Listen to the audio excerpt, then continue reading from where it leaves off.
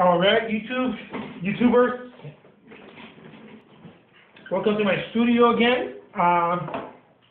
Today I'm going to be painting a lake scene, something, one of those two, lakeside or lake scene. Again, I'm going to be using my trusted palette knife, and here we go.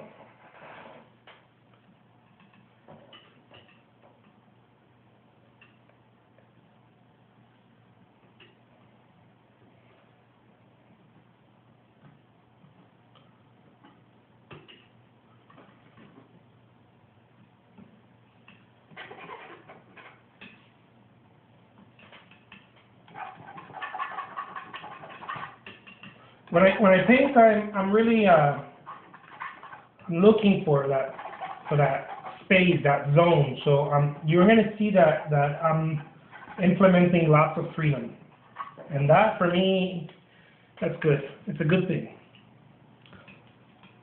to have freedom when I'm painting. I don't like to be stressed out as oh this line, Nope, that's not me. That's it. There's enough of that in life. I don't need it in painting. I like to, and this took a while. I mean, don't assume that I started painting like this out of nowhere. Okay, I certainly had that freedom, but I had to work. I had to do some personal soul searching and work to get to a level where I wasn't micromanaging the painting. It took some serious effort, emotional effort on my end. So there it is.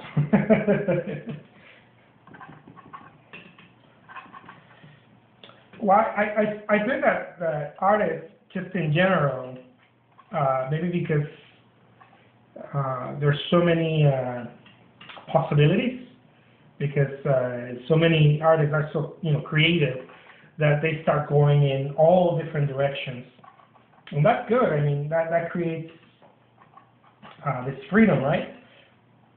But it can also hinder you when it comes to not just picking something and going with it, rather than oh, I could have done this here differently, or I could have done that there, or kind of going back and forth a lot. And I think I've seen it with self-taught artists like myself, and I've seen it with formally trained artists also. I've seen it on both ends.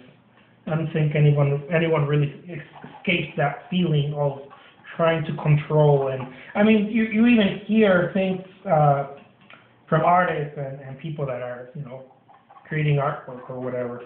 They say terms such as, "Oh, you solved that problem. I like how you solved that."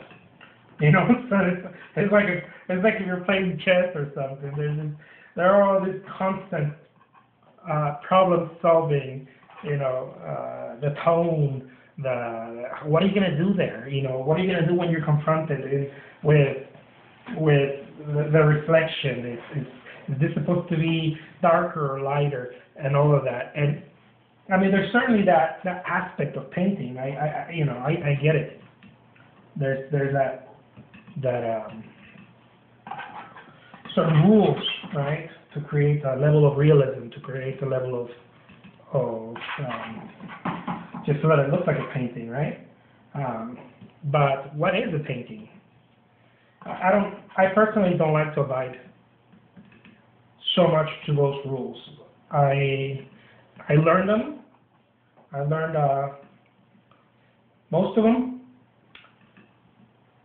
and then I threw them away. And the reason why is not because I was trying to copy Picasso when he said that, learn the rules. It's because I understood what he meant. I wasn't trying to let me do what Picasso did. I actually came to a place in my life where I understood by experience. It was an experiential. It wasn't something that, oh yes, yes, I get it. Here, this is what I'm going to do.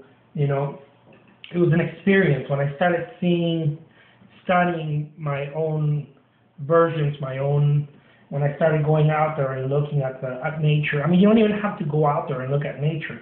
You've been surrounded by it since you've been in this world. So you know what it is. You know what it looks like. You just been told probably that it's supposed to look a certain way, but it's not. You know, when I look at a landscape, or when I look at a lakescape like this, I'm not thinking, oh, it's my tone right, or this or that. No, I'm thinking, I'm having these memories and all these things happening at once. You know, I'm having memories when I was a kid, when I used to visit, you know, a lake, and then one of my movies that had a lake, you know, one of my favorite movies, and then a dream, and then my charcoal studies, my plein air studies, and it all just kind of comes together to form the landscape. You know, whether you're doing it plein air or you're doing it in the studio, it comes together because of your experience. This is why I tell people when they say to me, how did you finish a painting so quick? There's no way. And you know, I always, well, not always, but when I get a chance, I tell them, you're seeing the end result. Really, I've been painting for over 20 years, and it really took that. It took more than 20 years to come up with this painting. It's just that you're seeing the end result. It took 20 years to get to this level of not this high, you know, egoic level of, oh, this is how I paint, but of the freedom of painting the way I do, of my own approach, of my vision. It took that long and that many, you know, that much practice. So when I create a painting, I know that I'm not just, you know, creating a painting in that moment. I'm really uniting more than just that moment. I'm coming together with all the years of experience and my experience as an artist all together. It comes together in this moment.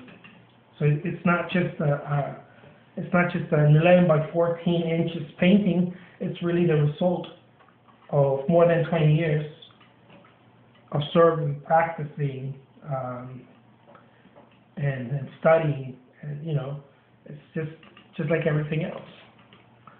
So I know I went there on a rumble. I tend to do that, but I just wanted to tell you, you know, artists out there, if you're an artist or you want to be an artist or you're an interior designer, you know what I mean. When you do something so much, there comes a freedom to it. But the freedom is not because, oh, the person got so good or this or that. The freedom is because you understand, you have a level of understanding of what you're doing, and you're at somewhat at ease. You're no longer so restricted by trying to, you know, micromanage the painting or whatever it is that you do. Those levels of restrictions start fading away more and more. And this is why I paint like this. This is why I create this type of work, because I didn't want to be restricted by what the proper painting needs to look like.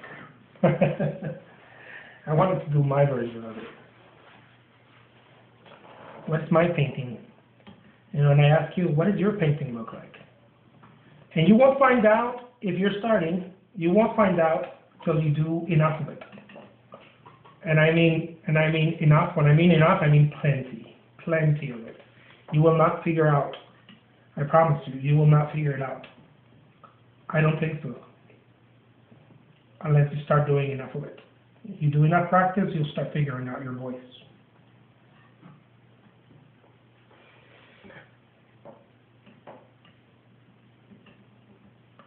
So there we go.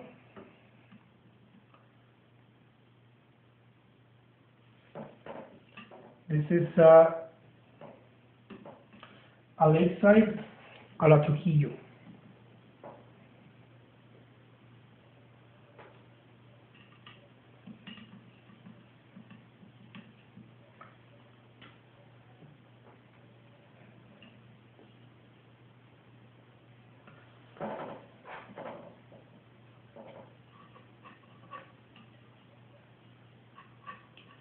I'm so cool. I even use my palette knife to sign.